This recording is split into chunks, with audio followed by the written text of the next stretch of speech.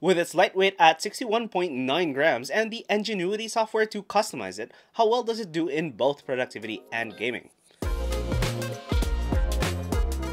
The Pulsefire Haste is a well-made, sturdy, lightweight mouse at 61.9 grams, and yes, I've measured mine with a coffee scale, so it's pretty accurate.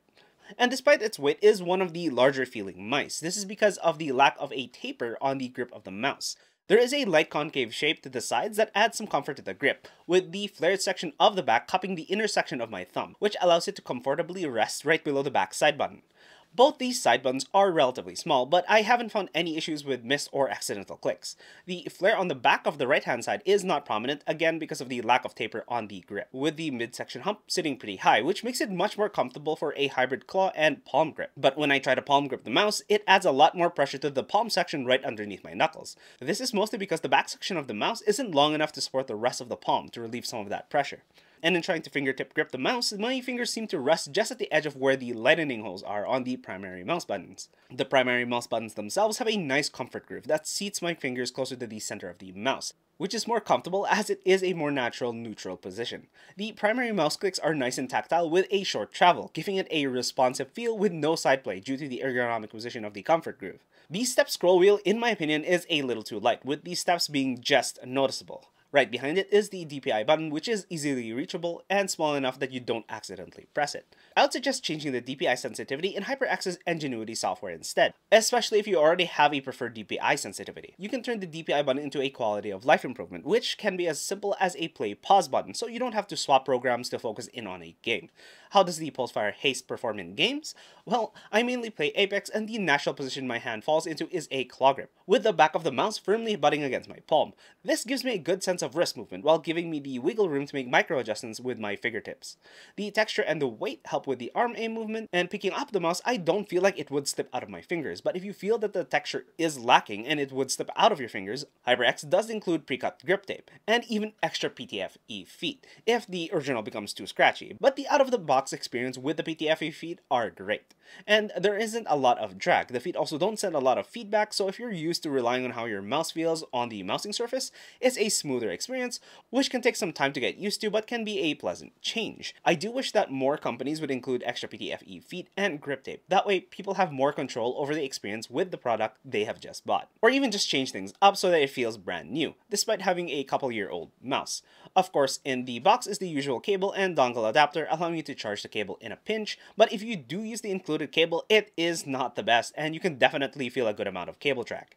But it isn't so stiff that it's completely unusable, despite it having a memory to its original packaging shape. Going back into the HyperX Ngenuity software, you can actually set presets for specific games when they launch, allowing you to record and adjust the timing to a game-specific macro, like specific jump throws in Counter-Strike because of its ability to also include mouse clicks. The macro is saved directly on the mouse if you save it on the base profile. But if you're using this in tourneys and such, make sure you check with your tournament organizer if this is allowed, which could make it better to practice actually pulling off time techniques instead of having it pre-recorded. But what can you do instead? You can set the side and DPI mouse buttons into harder to reach keys on the keyboard, such as swapping into a specific grenade or changing firing modes.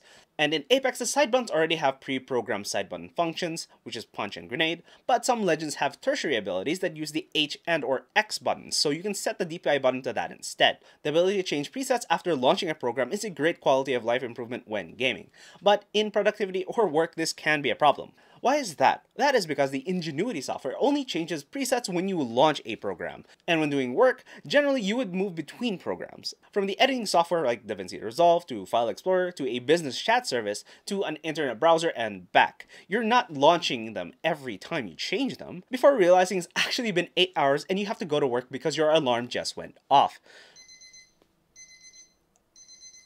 In productivity, I would suggest picking your main work application, and then tailoring the mouse button macros to something you would normally leave the mouse for. For example, I normally would pick DaVinci Resolve and change the side buttons to trim the footage, backwards or forwards, and the DPI button to be for the blade tool.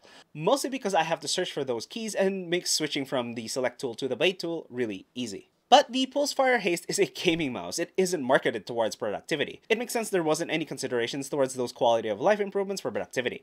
Why shouldn't it be good for games and then worse for productivity? I don't know about you, but I don't compete in tournaments where the stakes are high, and Sure, it's nice to be able to do well even in a more casual rank setting. I would rather have the ability to have improvements in the quality of life for both productivity and gaming, instead of what is effectively a better version of the same thing, a gaming mouse. And in my experience changing mice, I found that intentionally practicing my aim improved my aim much more effectively, while also being transferable to any mouse I used. But if you're the competitive win at any cost sort, and your current mouse feels like a limitation, Pulsefire Haste has a shape that is suited towards claw grip that makes me feel that I have a firmer and consistent grasp on the mouse, while being lightweight and responsive does help make it easier to aim and control. While not the most responsive mouse I've tried, I haven't had any issues with the sensor or have experienced lag. The more responsive mouse I've actually tried is the Basilisk V3 Pro, but it doesn't skip out on the ability to improve productivity. Video on it here. Subscribe for more videos on tech for both productivity and gaming. I'm your host Naka, and have a nice one. HyperX gave away feet for free? Ayo?